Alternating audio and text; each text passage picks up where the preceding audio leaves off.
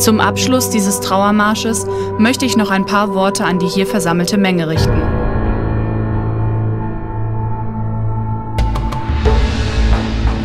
Die Bürokratisierung der Technologie hat uns an einen historischen Wendepunkt geführt. Ein jahrhundertelanger Kampf für die Grundrechte droht nun, einer technologisierten Gesellschaft zu weichen, in der die persönliche Freiheit durch eine digitale Erfassung aller Bürger grundlegend gefährdet wird. Die EU-weite Vorratsdatenspeicherung, Überwachungsprojekte wie INDECT, die Durchleuchtung der Bürger mit Hilfe biometrischer Pässe oder auch die undemokratische Durchsetzung von ACTA sind alarmierende Zeichen. Die Kontrolle der Datenerfassung gehört in die Hände der Bürger, denn eine willkürliche Erfassung aller gefährdet die Freiheit des Einzelnen. Die Annahme, dass mehr Macht für Behörden und Polizei gleichzeitig mehr Sicherheit bedeutet, kann nicht annähernd belegt werden.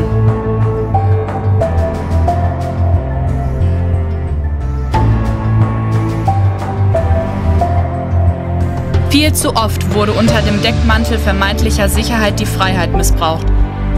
Viel zu oft missbrauchen die Behörden ihre Macht, die Polizei ihre Gewalt und die Politiker unsere Meinung. Wir wollen uns nicht einreihen in die Riege totalitärer Staaten, in der die Polizei mehr Macht als ihre Bürger besitzt. Wir wollen uns diesen Maßnahmen nicht beugen.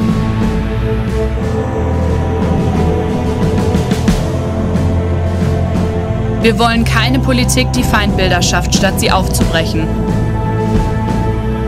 Wir werden keine weiteren Maßnahmen akzeptieren, die Machtinteressen auf Kosten der Menschenwürde durchsetzen. Wenn Unrecht zu Recht wird, wird Widerstand zur Pflicht.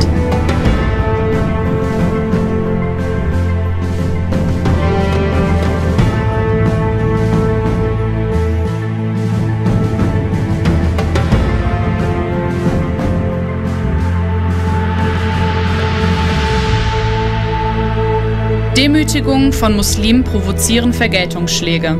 Kriegseinsätze gegen den Willen der betroffenen Bevölkerung fördern internationalen Terrorismus. Das Scheitern der EU-Finanzpolitik und der Mangel an Solidarität mit den Menschen in Griechenland haben die wahren Interessen der EU offenbart.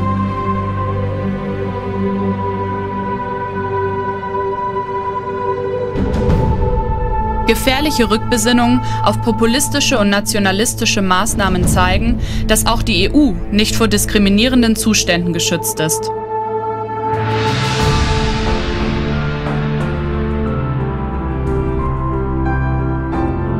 Wir sehen solche Entwicklungen zum Beispiel auch in Ungarn, in dem seit einigen Jahren vor den Augen der EU ein Polizeistaat entsteht, der seine Bürger unterdrückt, ohne dabei rechtliche Konsequenzen aus Brüssel fürchten zu müssen.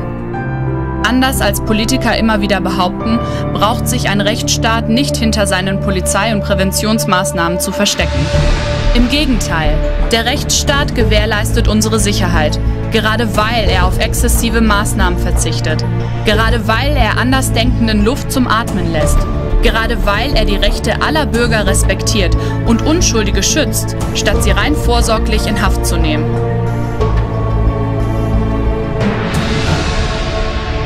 Wir sind an der Reihe, die Werte zu verteidigen, für die vorangegangene Generationen schwer gekämpft haben und die unsere Kinder schmerzlich vermissen würden. Wir sind an der Reihe, uns aus der selbstverschuldeten Unmündigkeit zu befreien.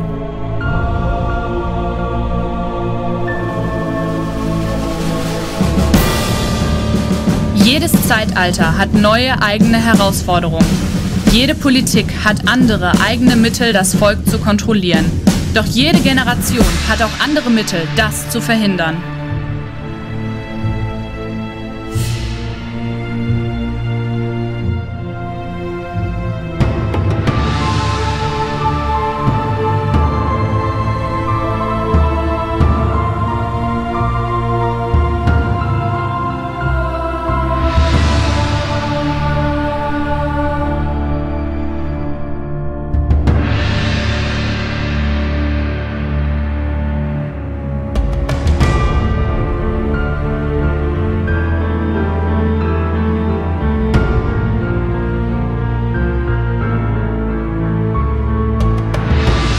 Lassen wir uns die Ketten gar nicht erst wieder anlegen.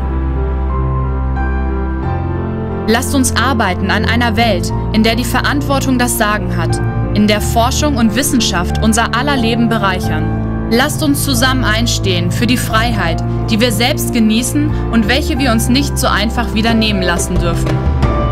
Das ist ein Ziel, für das es sich zu kämpfen lohnt.